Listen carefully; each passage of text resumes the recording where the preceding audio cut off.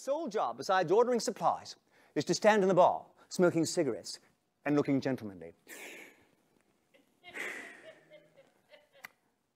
And he does that to perfection. Man is the only creature that consumes without producing. He does not give milk. He does not lay eggs. He is too weak to pull the plow. He cannot run fast enough to catch rabbits, yet he is lord of all the animals. Our labor tills the soil. Our dung fertilizes it, and yet there is not one of us that owns more than his bare skin.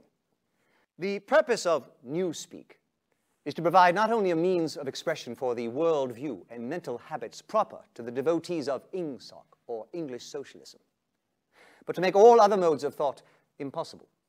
Little eddies of wind were whirling dust and torn paper into spirals, and though the sun was shining and the sky a harsh blue, there seemed to be no color in anything except the posters that were plastered everywhere. The black mustachioed face gazed down from every commanding corner. There was one on the house front immediately opposite. "Big Brother is watching you," the caption said, while the dark eyes looked deep into Winston's own. I had hated her from the very first moment of seeing her.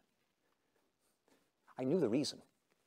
It was always the women, and above all the young ones, who were the most bigoted adherents of the party. In the room over Mr. Charrington's shop, when we could get there, Julia and I lay on a stripped bed under the open window, naked for the sake of coolness. The bugs had multiplied hideously in the heat. It did not matter. Dirty or clean, the room was paradise. They could spy on you night and day, but if you kept your head, you could still outwit them. For all their cleverness, they'd never mastered the secret of finding out what another human being was thinking. In the end, the nagging voices broke me down more completely than the boots and the fists. I became simply a mouth that uttered, a hand that signed whatever was commanded of me.